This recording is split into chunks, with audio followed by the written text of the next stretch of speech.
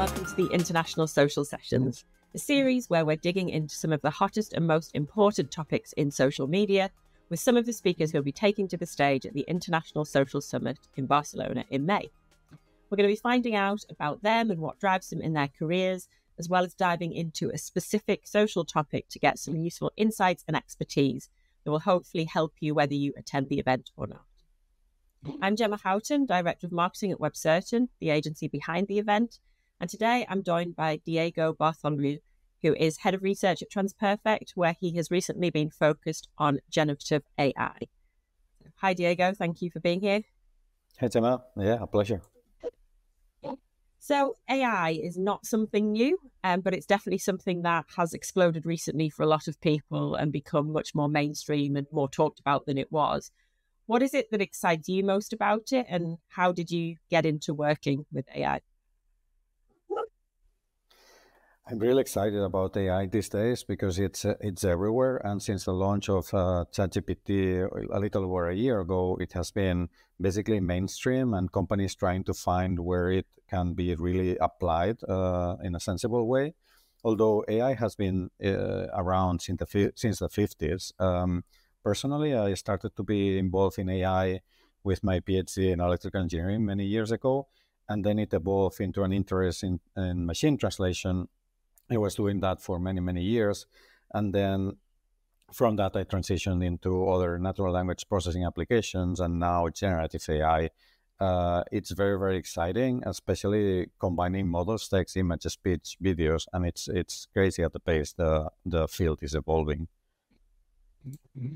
Definitely. And I think it's something that everybody is really keen to learn more about and understand what role it can play for them. And you're going to be joining the AI panel at the International Social Summit in May. So if we're talking specifically about social media, what do you think are the most interesting use cases for AI when it comes to social? Yeah, social is one of the areas where I think AI can play a role. Probably I can play a role in basically any task, and we would see that people helped by AI are significantly more productive and better and give better quality, less time in doing tasks, being more efficient. But in social in particular, we're applying it in a variety of scenarios. One of them is customer understanding or listening to what the customers are saying. AI helps us summarize those interactions, understand what the most important topics are, understand the sentiment, for instance, and then extract insights in a question answering mode, so you can really talk to that data and make sure you can dive deeper into what's being said about your brand, for instance, in social. That's one area. That's typically called synth AI, quote unquote, because it's essentially leveraging AI technologies to derive insights from your data, and that can be basically anything. On the other side, you can also leverage those techniques to actually create content. And for instance, instead of getting the person a reply without any help, you can use previous interactions as well as companies' product data or service data to make sure that the person handling social media is more efficient in the responses and more consistent. And that's another area where we have seen good promise. But in general, everything is possible. So in the end, what we typically recommend our customers is focus on a business problem, start small, and then iterate if it's successful. Yeah, and that's good advice with most things, I think, in marketing in general is to start small. And I think with international companies, that's something that can be a big challenge because they've got many markets and different platforms and things to manage. So again, this is probably good advice. Maybe start with one or two markets and roll things out more globally once you've seen results and you've got a process more defined. Correct. Yeah, because what happens with AI, and especially with generative AI, as it's so new and there are so many applications, and also it's because it's so overhyped, many initiatives might fail, and we need to prepare for that. And if that happens, that's okay. There will be another area where it could be applied. But if it works, and if it works well, then the goal is to scale it and make it as efficient as possible down the line. And aside from efficiency, which is obviously a core part with AI, what are any of the other advantages that you think businesses who really use it well and cleverly and invest a bit in understanding it can gain over those who aren't using it? Well, efficiencies is really one of the main ones because efficiencies are important to drive costs down and also time to market. No, time to market is essential these days. You need to be fast, you need to be efficient, and you really need to get anything almost in real time, right? So I think that's probably the efficiency is one of the main drivers. We are seeing cost reduction as well. If you the use case I was mentioning before about community management, for instance, that helps brands be more efficient as well, and therefore reduce costs because their community managers will spend less time answering those queries on or trying to find the information that is relevant to answer those. So in general, we are seeing that efficiency that translates into cost time reduction. And also another important thing is the quality, because in the end, if you leverage technology to understand what has happened in the past, that helps you be more consistent and better in the future. Absolutely. And with anything that's new and overhyped, there's always a lot of misconceptions and misinformation out there. What are the biggest misconceptions that you think are problematic when it comes to AI that people still really believe at the moment? Yeah, probably the overhype is really the misconception. And I remember in December 2022, after ChatGPT was launched, many studies were saying that the jobs will be destroyed, everything would change, we'll have everyone out of the job in basically no time. And here we are 1 year and 4 months later, more or less, and we're still here. Probably we're trying things out and trying to see where generative AI can help us. There are a lot of alternatives to OpenAI as well. The number of models that you can test and try and implement are huge. And then essentially things take time to change. No, it's not only a technology, it's people, processes as well, and data. And to me, the biggest misconception is that AI can solve everything.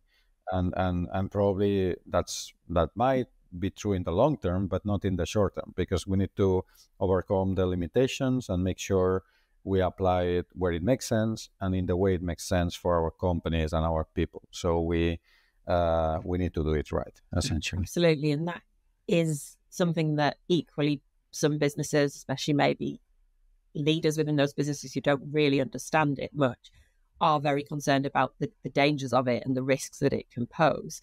What do you think are the biggest risks, other than users not using it properly, I suppose? And how can businesses really minimize that to make sure that they're not going to run into problems when they are using it? Yeah, the risk, it really depends on the area we are focusing. The main risk as a company, I think, is the data privacy and confidentiality. So making sure that your data, probably today with all these AI solutions, is the biggest company asset in any company, in any vertical. And you don't want the data to be compromised, and you want to use it in a very efficient way.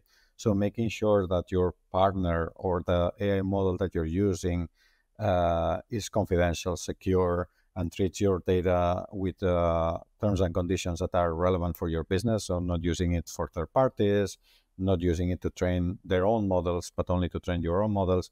I think that's a very, very important topic, and probably that's a risk.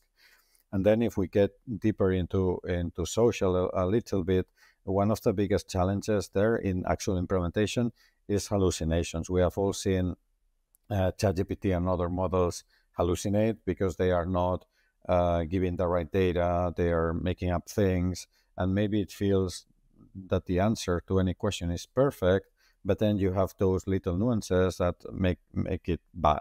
And to me, that's one of the risks as well. So making sure that you minimize that wrong output. And finally, probably the last one is actually employees leaking confidential information. Probably in social is not that relevant, although it could be. But that's a problem we have seen across verticals. Samsung employees leaking confidential information into OpenAI's models.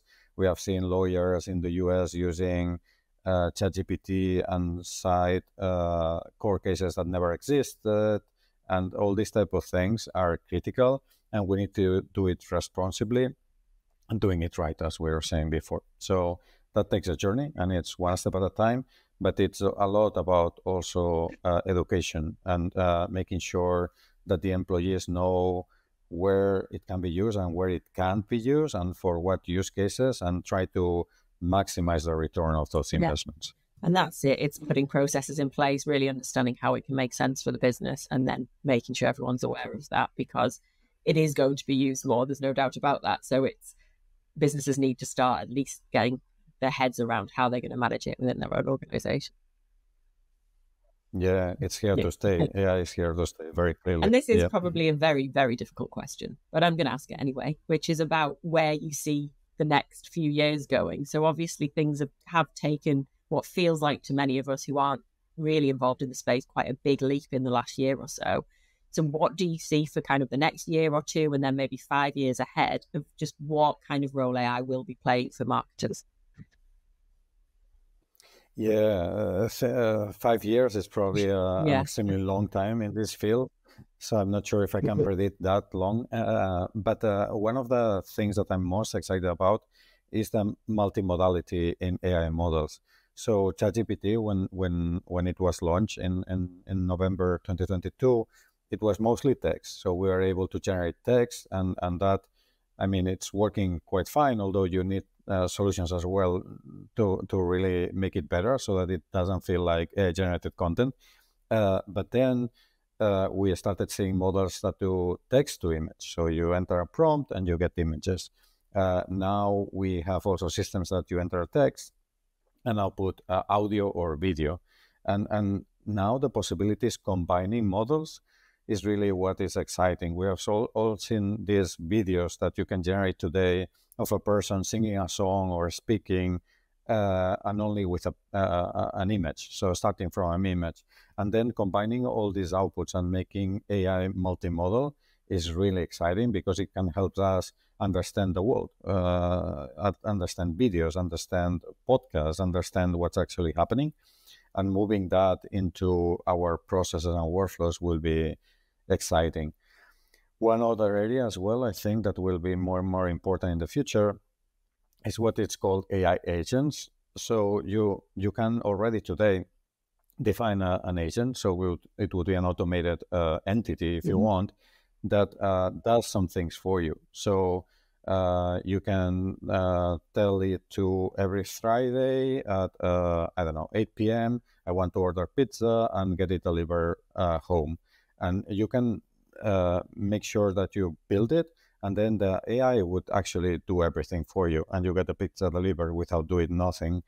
And that's exciting at the personal level, maybe, but also at the business side, it's also very, very important. In the community management space, I was mentioning before, you can design an agent that behaves as you want to behave, and really gets all the information from the customer before replying, for instance. Or if you are extracting insights from large amounts of data, an AI agent can help you guide that conversation so that you can get the best insights out of that data without actually knowing what you need to find. So to me, those are the main excitements in the near future. So multimodality and AI agents. And then probably we will see a lot of applications that people will start implementing at scale, which probably are far our imagination can think today. That's the most exciting thing about it, is that there's things you can't even imagine that in maybe not too long a time we'll all be doing as standard. It's quite interesting to see how it develops.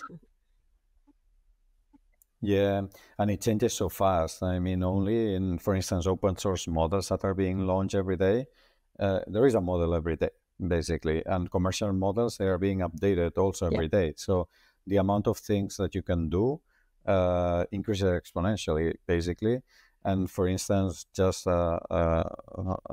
yesterday, a new model was launched, Claude 3 from Anthropic, a company building also large language models, that has a what it's called a context window, which is and Gemini from Google as well, that has a million, more or less, let's say a million words. It's a million tokens, but a million words. So that means that they can ingest so much content and derive insights from that. So these type of things will be moving so fast that we just need to keep an eye on those and then start experimenting. Yeah, absolutely.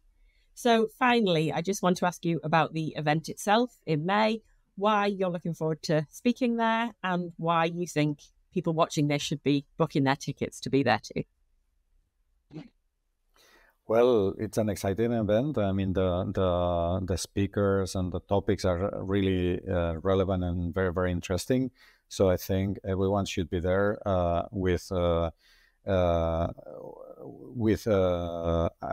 lot of energy to meet people, to interact, and to share opinions and share best practices, and also to learn from the speakers and panelists. So I think it will be an exciting event as always, and it will be a pleasure to be there. Well, we're really looking forward to having you and really appreciate your time today. So thank you very much for sharing with us today. Yeah, thanks to you. I'm looking forward.